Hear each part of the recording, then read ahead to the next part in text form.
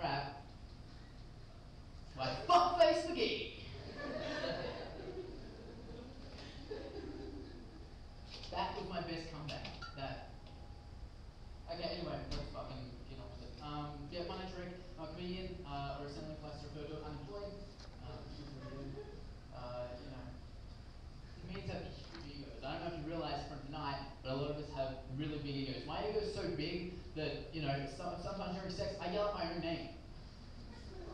Which is appropriate because I'm usually the only one in the room.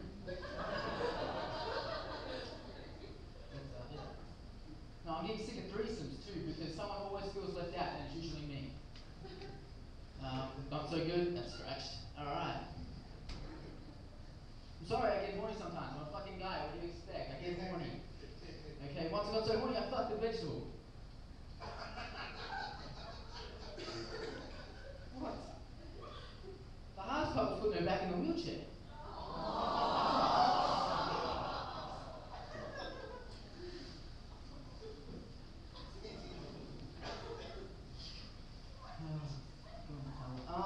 Yeah, okay, anyway. I'm sorry, I'm a bit traumatized. I don't know if you realise that I'm a little bit nervous and I'm a little shaky. It's because I saw something really horrific today. I saw a girl get hit by a car. She was fat, so I reversed to make sure I finished the job. No, you can't do that. Okay, gluttony's one of the 7 deadly sins. She had it coming. No, don't worry, I'm not offending any fat people here tonight. Did you see those fucking stairs? You might be able to roll down them, but not up, okay? You're all safe. You can laugh. It's all good.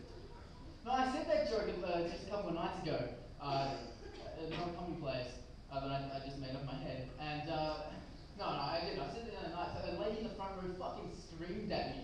She screamed at me. She goes, "You can't say that about people that are obese. Okay, it's not their fault. They didn't have a choice." So I schooled her. I said, "It's called bulimia, bitch. If I can do it, you can too." Oh man. So this is my segue. Okay, segue over. No, I bought my friend a coffee the other day, and I found out he doesn't drink coffee. But like, I didn't throw it away, and I didn't want to drink it myself because it was from Starbucks. And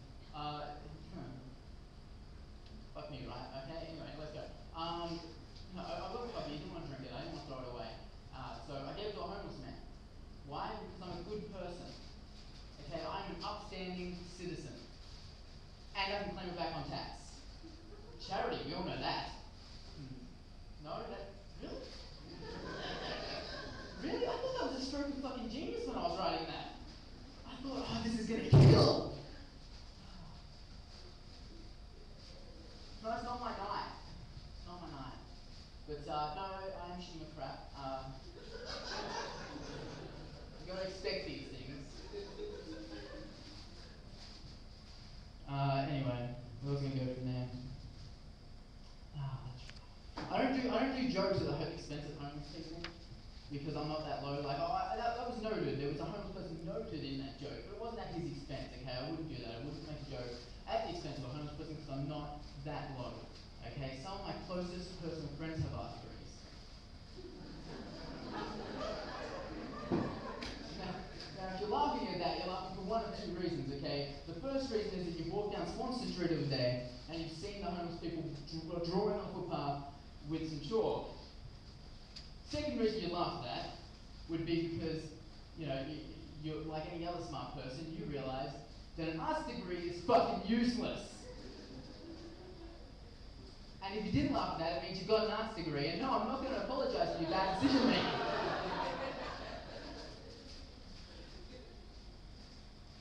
Keeping that one. This is almost new material. That's why I'm a little bit like this. But thank you for laughing. It means a lot to me. And to him. Every time you laugh, I'm sticking it to him. So, thank you. Give yourselves a round of applause. Can we do that? Yeah? Yeah, here we fucking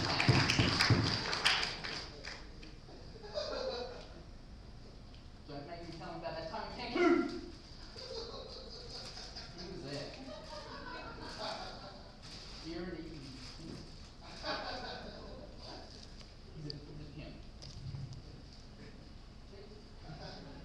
Dexter!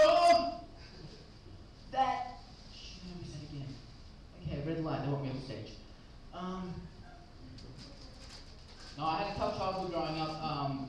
You know, I was going somewhere with that.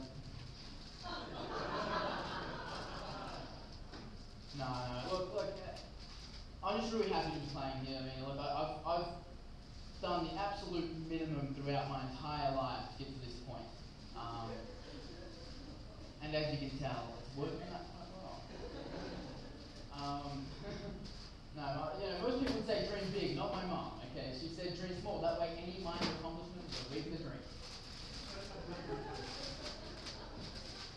A tough childhood growing up. My parents were divorced, so my friends felt really sorry for me because I only got the one Christmas. And then my nan died at 99. 99! 1 year off the big hundy. 1 year. 1 year. But I'll be damned if she doesn't get all her birthday punches. No, before she died though, she was senile, and she spent her days looking through a window. And I just remember thinking, I stepped back one day, I thought, one day it's really, really cold, I'll let her in.